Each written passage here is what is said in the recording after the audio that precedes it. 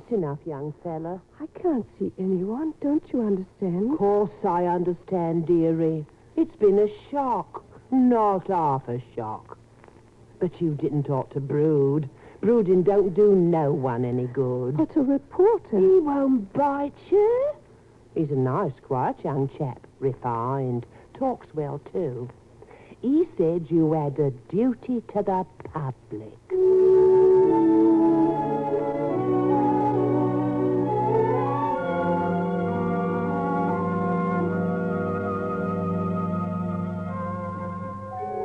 The Columbia Workshop today presents the story of a girl in London whose marriage became a matter of curiosity to the sensation mongers, the newspapers of Fleet Street. Written by Horton Giddy, My Life with Ernest Ruell is directed for the Workshop by John Becker. Original music is by Alexander Semler.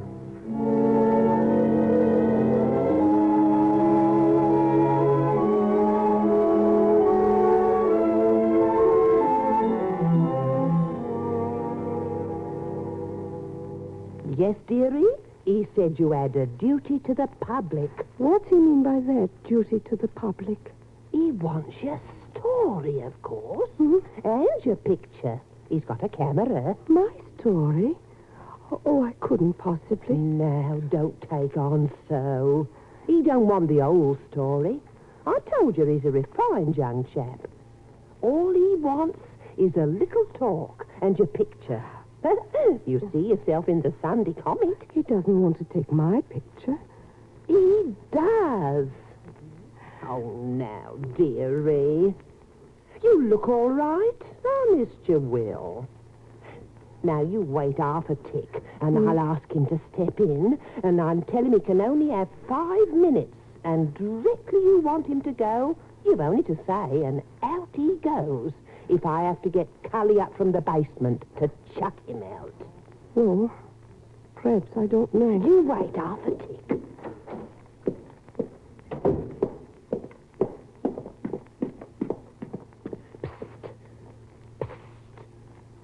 She'll see you. Good. Oh, I had a horrible job. Which is it? First floor? Here, half a minute there. Half a minute. What? Oh, yes, you want your tip. Oh, here you are. The compliments of the comet. Here. Not so fast, young fella. You said a quid. Didn't I give you a quid? Ever seen a quid note that colour? Oh, sorry, my mistake. Yeah. There you are. £1. 20 pieces of silver. Sorry, we can't manage 30. Now can I go in? Come in. Come in. Here he is. How do you do, Miss Peckham? Mrs. Ruell. Oh, yes, of course, Mrs. Ruell. My name is Simpson. Won't you sit down? Thanks. There's no need to wait, Mrs. Cully. Well, that's as may be. Do you want me to go, dearie? Well, Mrs. Cully. Our talk must be private, Mrs. Ruell. Oh, then, Mrs. Cully, please. You only have to call. I'll be waiting. She'll be waiting, all right, at the keyhole. Oh, I don't think so, Mr. Simpson. Well, never mind. Oh, Mrs. Ruell, it's very good of you to see me. May I say at once that I don't think you'll regret it, especially if you'll make our little talk exclusive. Exclusive? If you'll promise not to see any other newspapermen, any other reporters, just tell them the Comet has exclusive rights. Will there be others? Will there be? Oh, yes, it's quite possible. I don't want to see any more. Fine, that's settled then. Now, about terms. What had you in mind? What had I in mind? Yes, terms. We can offer £50. Oh, I thought We might go to 60. £60. Just for a little talk, and let me take a couple of pictures. I don't want any money, Mr. Simpson. You don't want any money? No. I appreciate you wanting to see me and also the picture. Well, as I say, one always learns. Let's start at the beginning. Now, how did you meet Ruell? Mr. Ruell, I mean. How did you come to meet him? Well, we became acquainted. Yes, I know, but how? Oh, I'm awfully sorry, Miss Peckham. I mean, Mrs. Ruell, to ask questions which may be a bit painful, but you must realize the public demands it. Your own, how shall I put it? Your own personal tragedy has come to concern the public. Thousands, hundreds of thousands of our women readers look to the Comet to tell your story. So, you see, Mrs. Ruell, you have a duty to the public. It is from stories such as yours that the public gains a great many things. Fancy. How did you meet him? Through a friend? At a dance? A party? It's the details the public likes to know. Well, I met him by accident, like. Ah, yes? I was with Ivy one night. Ivy Billings. She worked with me in the millinery shop. That night, it was the day after I had heard about my legacy. Oh, yes, I remember now. It came out of the... yes. Well, go on. Well, we were both rather excited. Naturally, if you come to think of it. I mean, it was nearly £300, the legacy was. We didn't know what to do to celebrate, so we went to a pub and had a port each. No, port and lemon, I remember. Then, as it had been a heavy day at the shop, we had another. And then Ivy said something to make me laugh, and we got the giggles. And I knocked my glass over right onto a man standing next to our table. Oh, Elsie, look what you've done. I see. Now you have. Oh, I am sorry. I don't know how I could... your suit. That's all right. It's a dark suit. Well shown. It's dry. Dear, I am sorry, really. No need to be. What about your drink? Better let me get you another. Oh, I couldn't. Nah, don't be silly. What was it? Port and lemon. Right. 2 ports and lemon. Oh, but I didn't spill mine. I want you both to join me in the drink. After all, I deserve it, don't I? Look at my trousers. I don't think that's any reason why... Ivy. You see, I couldn't help overhearing, seeing as I was standing next to you. You were talking about celebrating something, so I hoped you'd let me. Port and lemon. Thank you. That's very nice of you. Won't you sit down? Elsie. Thanks. Well, here's luck. Thumbs up. Might I ask what you young ladies are celebrating? Oh, it's nothing. I've had a legacy. I don't call that nothing. Legacies don't come every day. No, not for £300. 300? I'll say they don't. Do you live in London, Mr... There's the name, Ernest Ruell. Do I live in London? Yes. That's a bit difficult to answer. I don't know yet. You don't know. I don't know where I'll live yet. You see, I've been in Canada. I've made me a little pile, and I've come back to the old country to settle down. To marry and settle down. But I'm not going to talk about myself. It's your celebration. Oh, Elsie, we ought to be going. Yes, you see, we haven't had supper yet. Oh.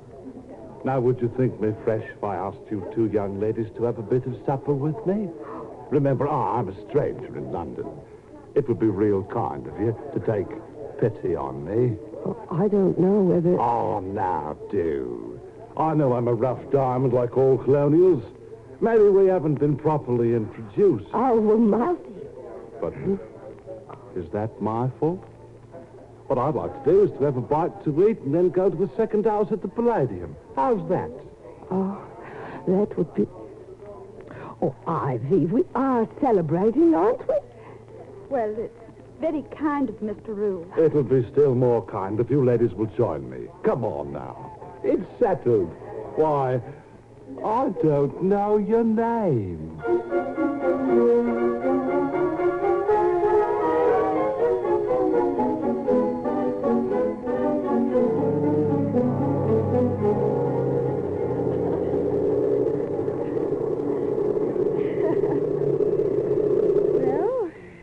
Here we are. Thank you for a lovely evening. Thank you. The pleasure's mine. Well, we'd better say good night. When can I see you again? Do you want to? Tomorrow? When do you leave your work? 6? I have a previous appointment. Oh, sorry, Ivy. But you, Elsie, I'll be waiting for you outside at 6. At 6. Good night, Elsie. Good night. Ernest?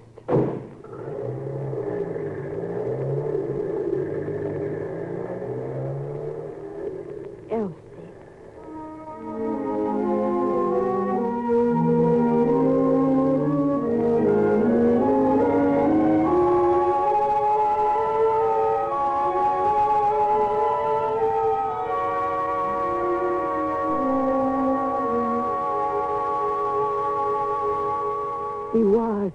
It was very lovely, Mr. Simpson. And you married Mr. Ruell on the 17th of June. Yes.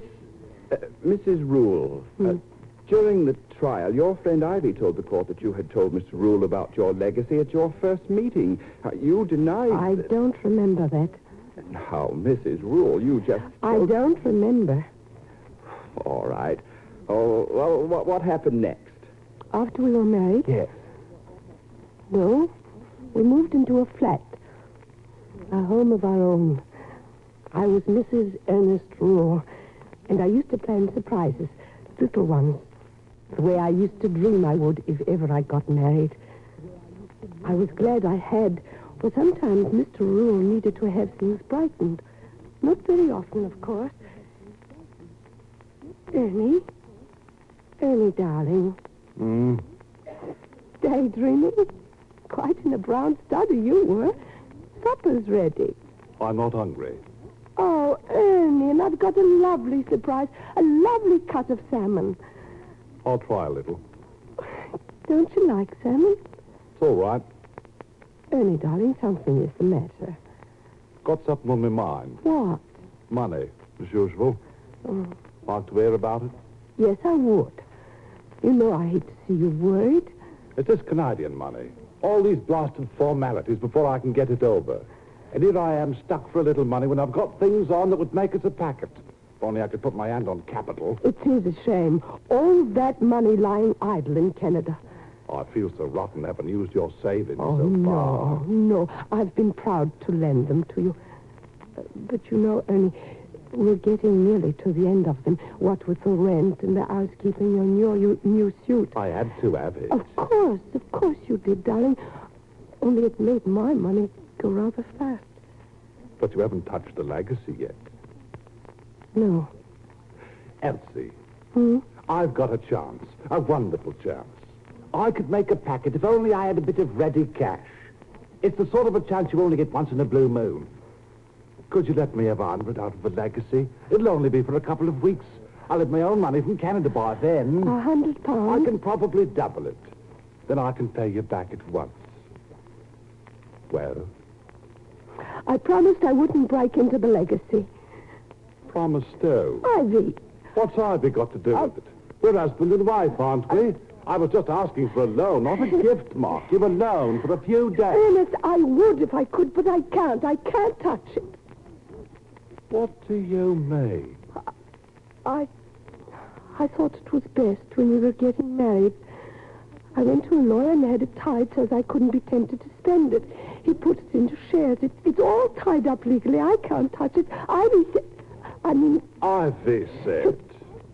So it was Ivy, huh? Oh, Ernie. Didn't trust your own husband. No, Ernie, it wasn't for that, really. I did it for you. For me? Yes. Huh. I wanted it kept safe for you when I die. When you die? Yes. Why, Elsie? Do you mean you've left it to me? Of course. Well, come and give me a kiss, Ducky. Blast if I won't go right out now and make a will myself. No. You shall have every penny of my little pile. Oh, don't talk to me of you dying, Ernie. I just couldn't bear it. Nobody's going to die. You're not going to anyway, Ducky. No. You're not going to die, Elsie. What an idea. What an idea. Come on, Elsie, girl. No more crying. Let's hear you laugh. Isn't it silly to sit grizzling about wills and tombstones? Come on, laugh. Laugh or I'll spank you. Ernie, you are funny. You won't be serious.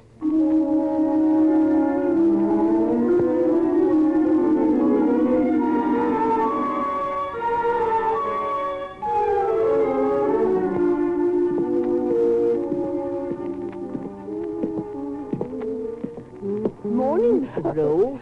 Oh, good morning, Mrs. Cully. Isn't it a lovely day? Seems much as usual. Nice to see you so cheerful. My Ernie's coming home today. Been away quite a while, hasn't he? Oh, no. Is he a commercial? No, but he has to travel a lot on business. He seems to, my dear. As far as I can see, he's more often away than here. Oh, no. You take my advice, my dear, and keep him at home more. Husbands are up to no good when they're away too much. That's my experience anyway. It doesn't follow because it was your experience that it'll be mine, Mrs. Cully. Good morning.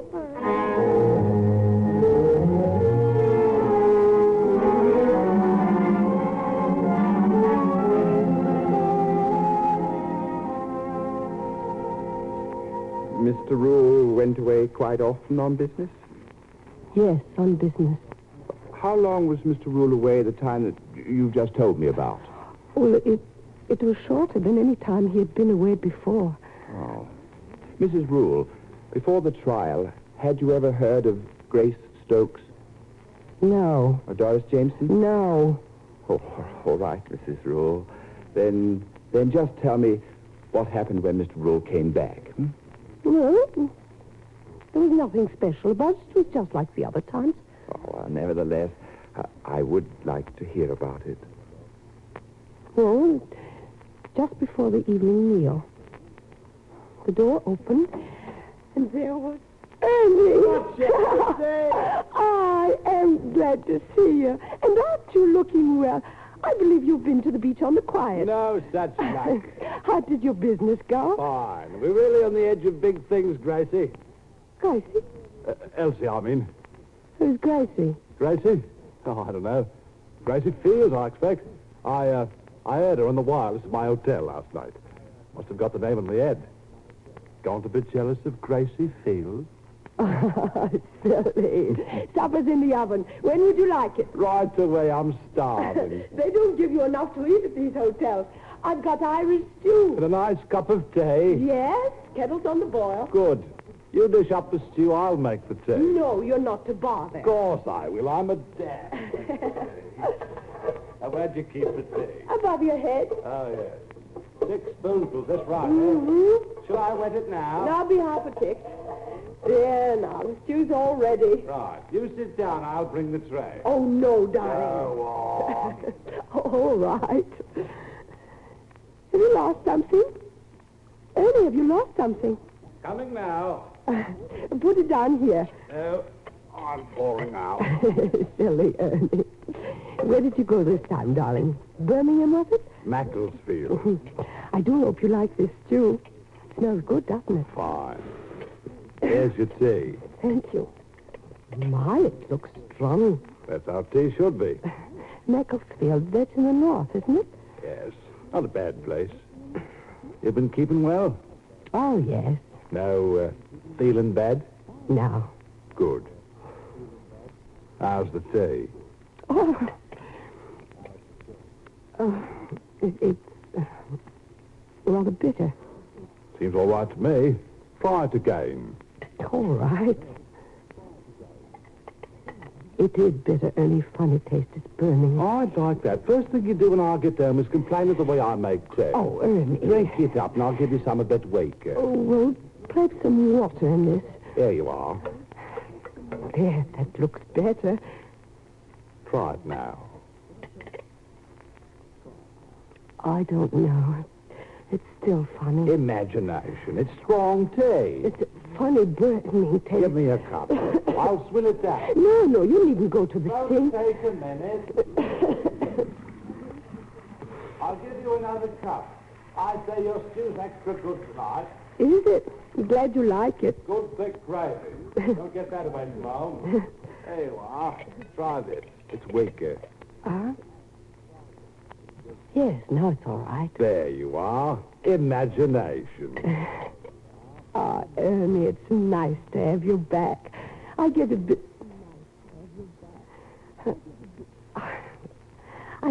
miserable. Miserable waiting and what? Ernie. Here. What is this? Ernie. Here now, Ducky.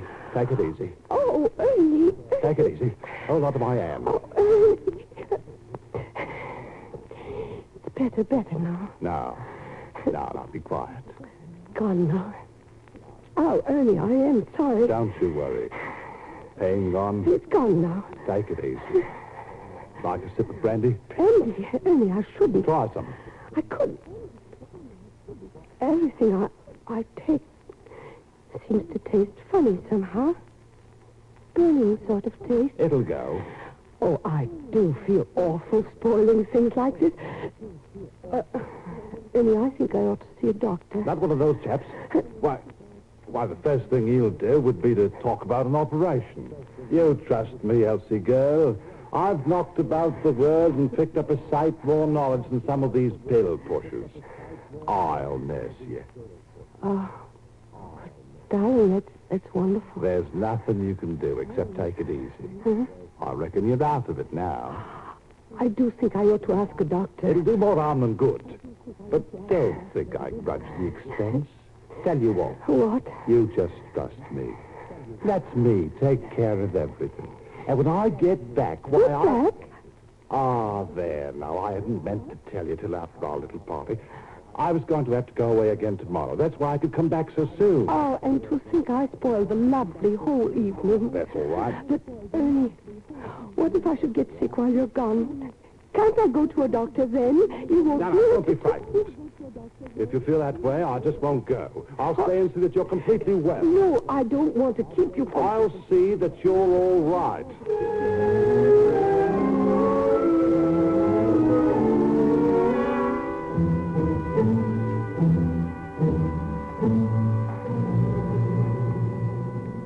And that was the very night that he came home. Yes. How long was that before the last night?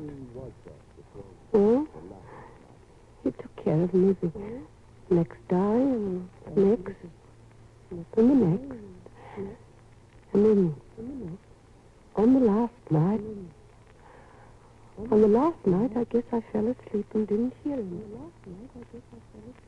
Elsie, girl. Elsie. Huh? Supper's all ready. Oh. Why, Ernie, I didn't even know you had come in. Must have dropped off. I was that tired. Poor kid. Oh, but Ernie, you shouldn't have laid the table while you put the salmon out and all. I bought it ready cooked. Extravagant. It don't matter now. See the wine? Real Burgundy. French Burgundy. Even that's all ready. Sit down. Ducky, I've another surprise. What? We'll be out of our troubles now. My lawyer called me today, and he says the money from Canada's due tomorrow. Oh, Ernie. And first off, I'm going to give you £25 to buy some new clothes. Oh, Ernie. I'll make it 50, Elsie. Oh, you are kind to me. Now, before we start, a toast, as they say, to Elsie, my dear wife. Darling. Here, you only sipped. Take a gulp. It won't hurt. No, it burns something terrible. Ernie, I do believe I'm going to be bad again. It's that awful taste just like before. Now, you do as I say. The wine will take it away. That's what I bought it for. No. Drink it down quick, and then you'll feel all right. I don't fancy it. Do as I tell you. Go on, drink it down. I can't. One big gulp. Go on. No. Forget it, Dubber. Go on. Go on. What's that? I don't know.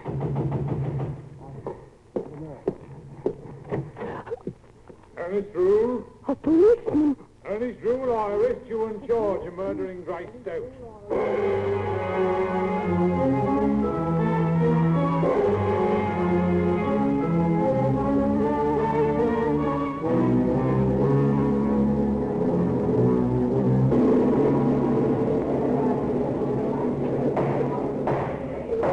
Quiet, please.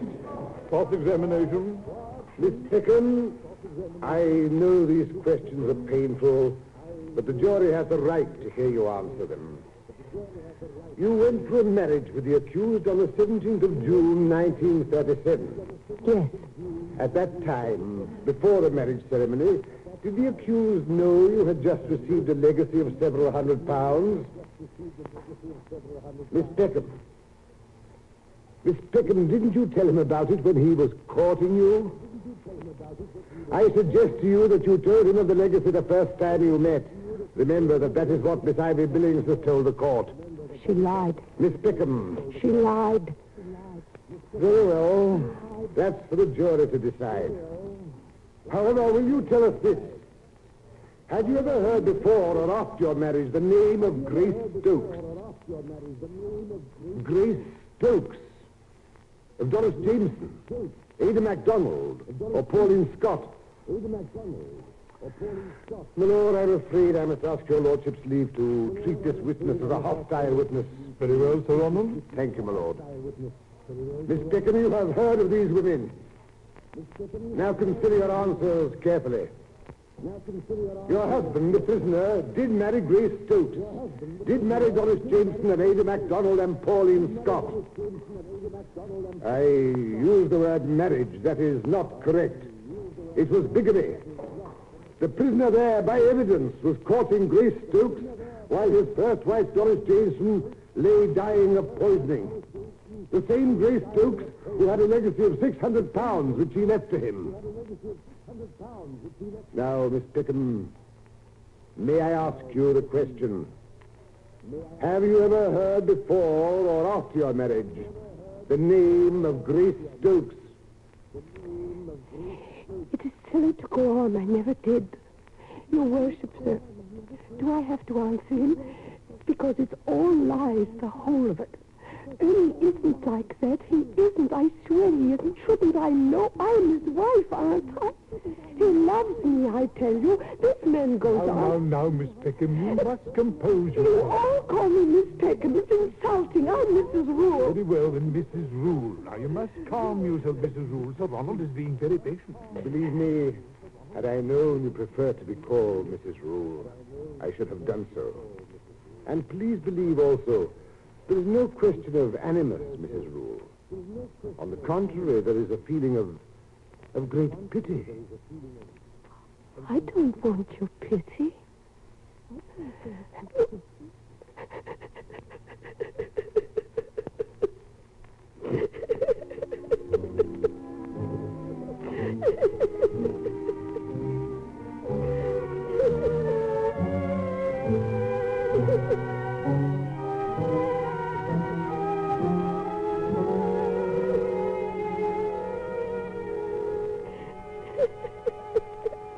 Mrs. Rule, please, don't cry. That's all over now. But it isn't true what they said, Mr. Simpson. Those women tricked him into marrying them. It was only me he loved. I was his real wife. Please, put that in your newspaper. Yes, but Mrs. Rule, what our readers will want to know is... He loved me. I was his real wife. He wouldn't ever have harmed me. Even if what they said was true, he did it for me. Please, Mrs. Rule, please, be calm. Go away. But your picture, Mrs. No, go away. Perhaps I could come back in the morning. I'll come back in the morning, Mrs. Rule. Good night, Mrs. Rule. Well, Well, what? queer sort of story, ain't it? Queer is right. Would you believe it? She keeps his photo in her room.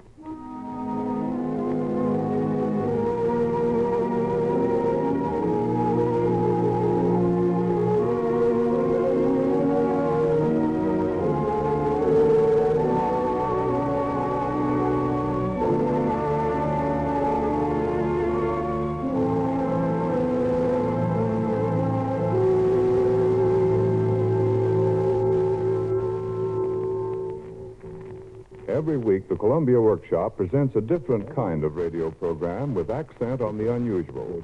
Today's author was Horton Giddy. Today's workshop director, John Becker. Elsie Peckham Rule was played by Charlotte Howland. Ivor Francis appeared as Ernie, and Bertrand Tazwell was the reporter. Original music was composed and conducted by Alexander Semler. Don Baker speaking. This is CBS, the Columbia Broadcasting System.